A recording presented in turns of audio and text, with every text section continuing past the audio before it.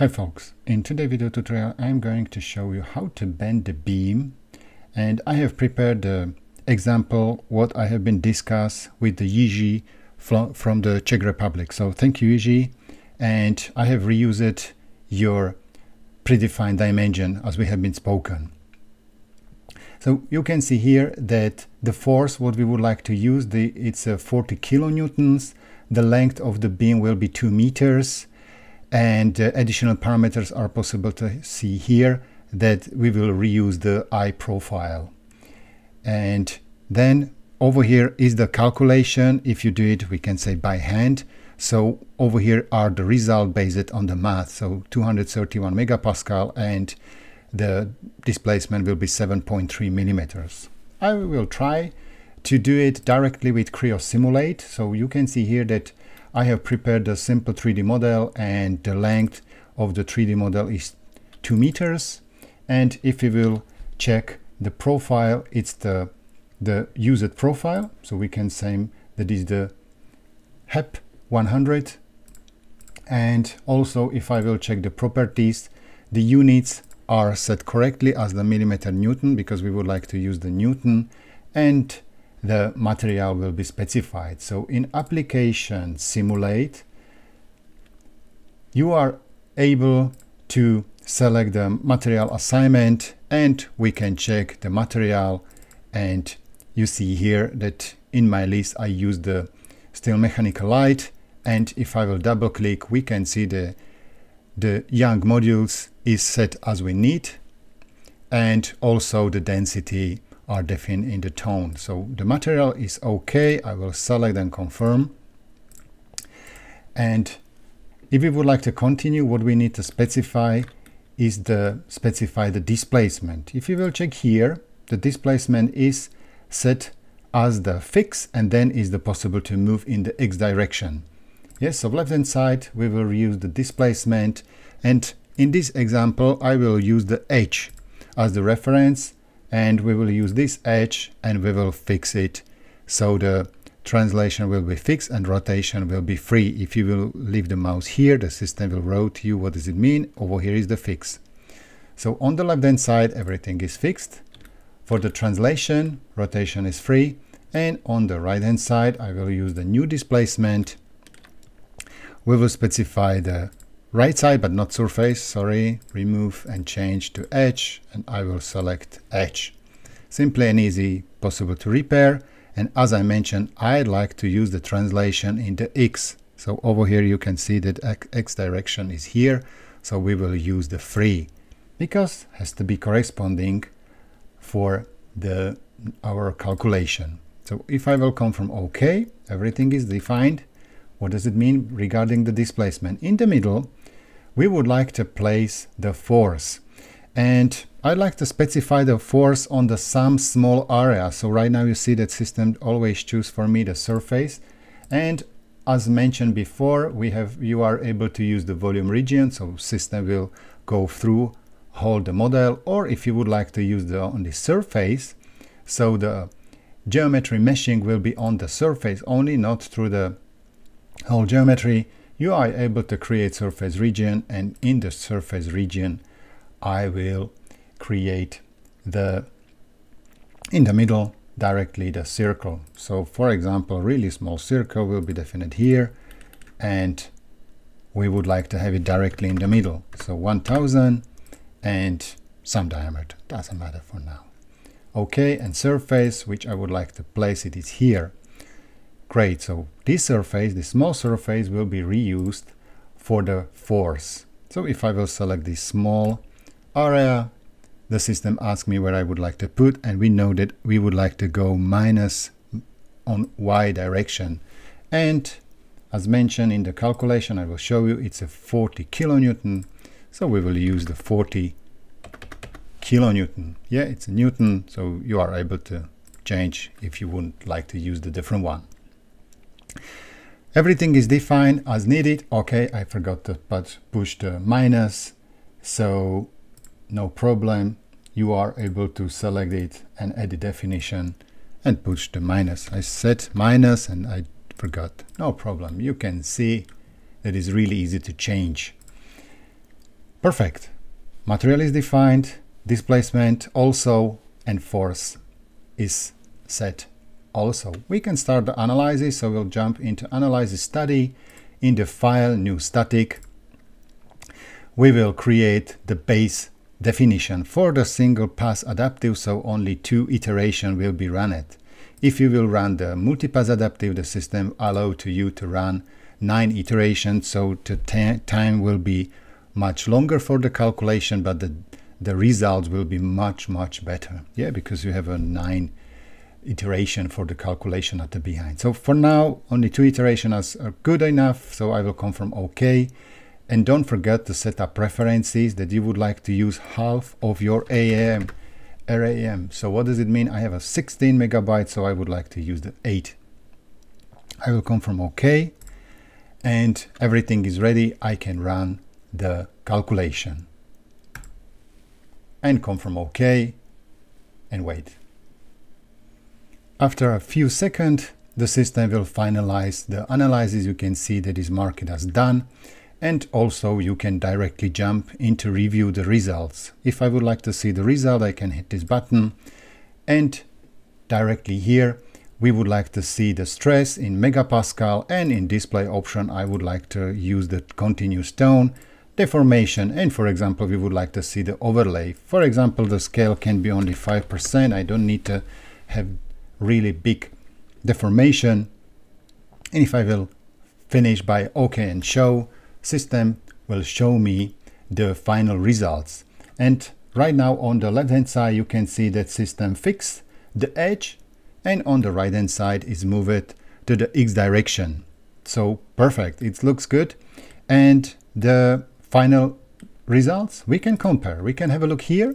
The tension or the stress is the 231 in the extreme fibers. So what does it mean? If I will jump here on the bottom, we are able to see the dynamic query, and if you will move the mouse, the system will calculate what is the number behind. So what does it mean? Right now we are looking for the stress, so the system will show me that it's 229 megapascal. What was here? 231. So you see that it's really small difference. So maybe if you will use the multipass adaptive, it will be almost perfect. And if we will change the preferences that we would like to know the displacement, so we can have a look here, displacement, and we will select magnitude. The system will show me over here it's possible to see 7.5 millimeters. Also, if I will use the dynamic query, I can move this point, was moved 7.4, yeah, 7.5 almost. So it depends where you move your mouse. If you would like to see the maximum, you can check by selection model max, and the system will show you where the maximum is placed. Or you can clear the tags, or you would like to edit, and if you would like to animate, also possible, because you are able to select animation, auto start for example, and 24 frames, and you would like to see how it's work. So perfect, it's working well. Yeah, so you can change it anytime, or you can jump here and edit additional information, what you want. Yeah. So it was for this example, and BG has the different approach that he do not fix the edges like I mentioned here at the beginning, and he preferred to use some extension plate. So we can compare. Yeah, so we can say 7.5 millimeters, 7.3 millimeters. So also almost perfect. Yeah, again, maybe multipass adaptive will help. You can try by yourself. So we can do of the EG proposal, and I will delete the necessary information, so we don't need to use this analysis, and also I will note to use the constraints what was defined before, and we will use the new constraint. So we can check where is my plate. Okay, the datum plane is in the middle. Okay, so we can directly create some extrude feature, and EG said that it's much better if I will use some plate here. So we can try to create some plates and some dimension here, for example 350 millimeters, and the thickness will be 5 millimeters, for example, and we can mirror it on the opposite direction, really easy. And now, if we would like to work with the Creo Simulate, we are able to jump into Creo Simulate. The force is defined, material is defined. What is not defined is displacement. So also I am not able to select right now the edge. I will select the surface and we will reuse this bottom surface. Yeah, same preferences as before. So everything is fixed and rotation is allowed. And on the right hand side, I have seen that you have used the fixed constraint, but I like to use also here that x direction. Yeah, x direction, you can see here, x direction will be free and all another one will be fixed. So it will be based same as predefined information at the beginning. Okay, let's try if the calculation will be similar. So we can create new static, everything is defined. And if I would like to show you the multipass adaptive, so okay, we can have a look here. Maximum is polynomial, how many times the system will run, and iteration, for example, 6, 7, 8, 9. Maximum is 9. Yeah, so based on the what you would like to. And percentage of the convergence. What does it mean? The system will calculate first round. System will calculate the number and values, and then create a second polynomial order and compare convergence. And if the convergence will be approximately 10, then the system will finish the calculation. This is the logic. If you know more details, please share it with under my video and it will be great. So I will confirm OK, so we will work in the multipass adaptive. It took some time, but over is no problem. I am using also 8 RAM, so perfect, and we can run the analyze.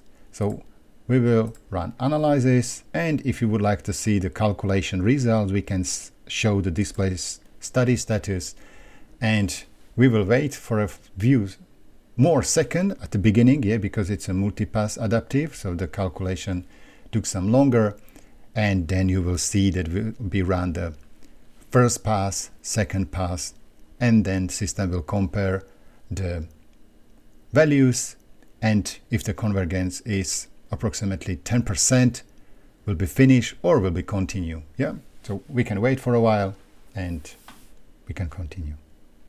Yeah, right now you can see that pass 1 is calculated, pass 2 is calculated, and the elements are mentioned here and compensation behind is working. So solving equations 1, 2, 3, 4, 5 and so on. Okay, run complete. We can close this window and we would like to see the results. So same review result, and we will simply only display option, and I like to use this deformate and overlay, and for example 5% is good enough for this example. If you would like to see the more color, you can add more color, it's not a problem, and continue. Perfect. What is it here?